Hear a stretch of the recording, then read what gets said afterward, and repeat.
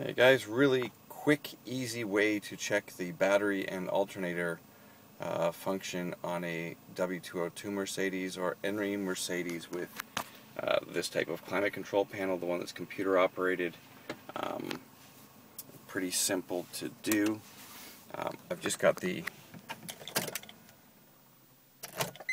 ignition turned on. Turn that fan off. Actually, sorry, I need it on. As you can hear, my fan is making a bit of noise. I'm going to have to check that tomorrow. Anyway, turn the ignition on to the on position, push the rest button, hold it down until where it says 28, where it says interior, the interior temperature you've got set at. When it goes to 1 and starts flashing, that's where you stop.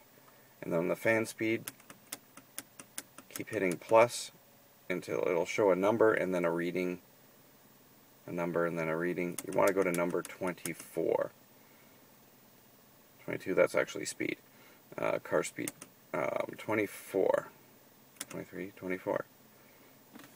Now that's current battery voltage. 12 volts is what it's at. Again, I've got the fan on and everything in the interior light, so it's at 12 volts.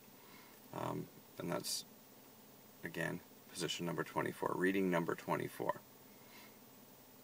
Okay, so now if I start the car, we can check the alternator. That's how many volts are in the battery right now. 12 volts, which is about right for a battery with the car off. Then we turn it on. When the car's running, we're going to have to do this again because it's reset itself. So the car's running now. Push rest again, hold it until number 1. So we're going to push plus.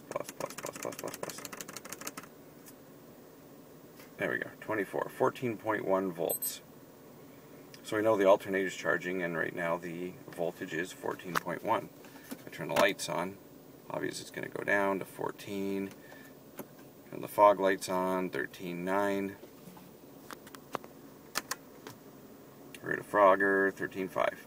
So, alternator is charging properly, and the battery is good because it's sitting holding 12 volts. Actually, you can probably better to check this, after you haven't driven for a while. If the car's been just sitting a while, to check your battery voltage. But for your alternator voltage, there it is. Anything between 13.1, 13.2 while the car's running, and 14.1 is absolutely fine.